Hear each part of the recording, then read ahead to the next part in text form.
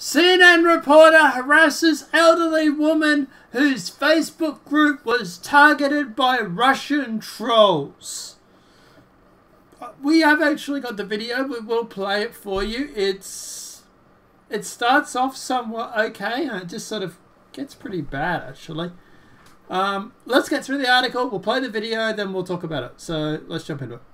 As part of its obsessive coverage of Russiagate, CNN sent reporter Drew Griffin to Florida to interview an elderly woman who runs a Facebook group that was targeted by Russian trolls prior to the 2016 election. The woman, Florida Glenn Gottfab, might be mispronouncing, had no idea that her Team Trump Barwood County Facebook page was targeted by Russian operatives. But that didn't stop Griffin from haranguing her anyway. Griffin showed up to Goldfab's home in Palmbrook Pines and, microphone in hand and TV camera in tow, proceeded to grill her about the Russian operation. Griffin acknowledged that Goldfab was likely unaware that her group was targeted by Russians. And, in a tweet of the 2-minute interview, CNN acknowledged that she is unwillingly promoted a rally orchestrated by the Russian trolls. Details of the operation that targeted Goldfab's group were laid out in an indictment handed down last Friday by Special Counsel Robert Mueller. Russian operatives posing as Americans used a Facebook group called Being Patriotic to promote a series of rallies across Florida, according to the Fling. Goldfab and members of her organization attended a rally in Fort Lauderdale and helped promote others.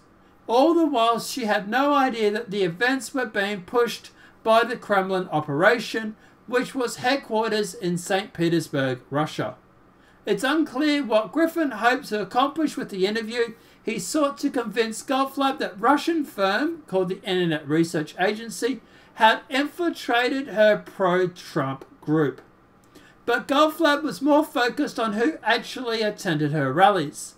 Those weren't Russians. I don't go with Russians, she said at one point.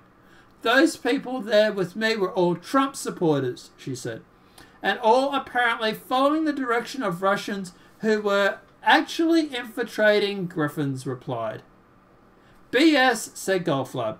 The Team Trump Burwood page showed some photos from the rally that was promoted by the, quote, Being Patriot troll group.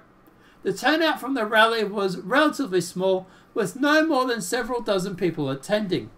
The group also appeared to have attended many other rallies during the campaign.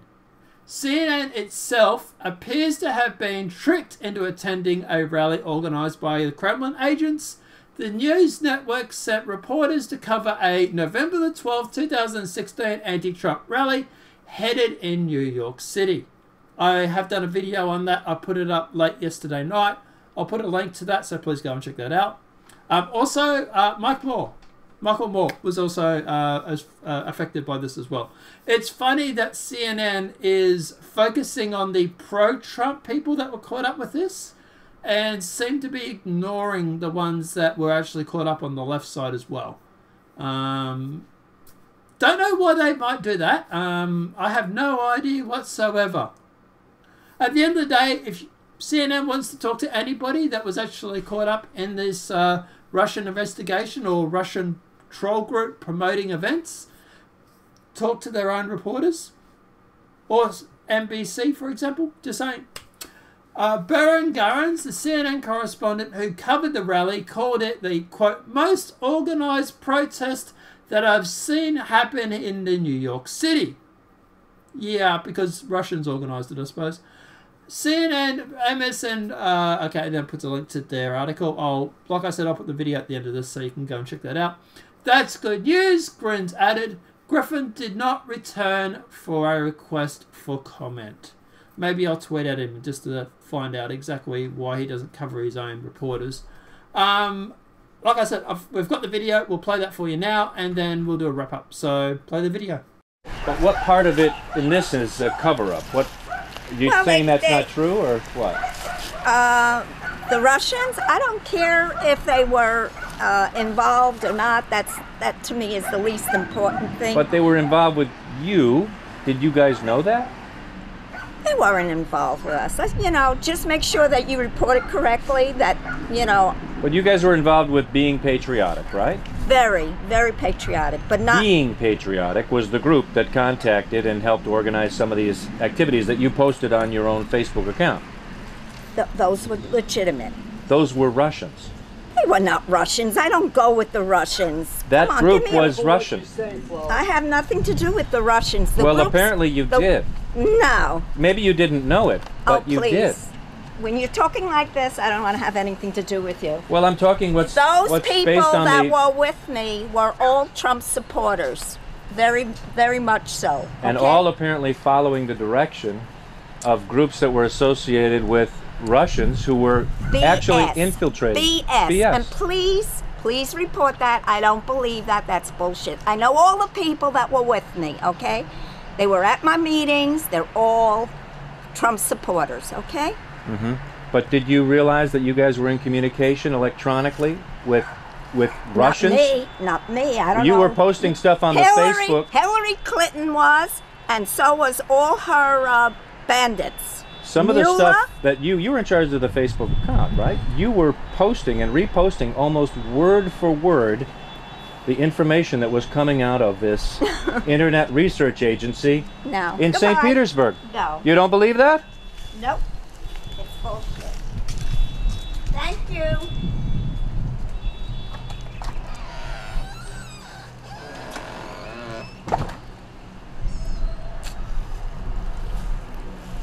Well, there you go.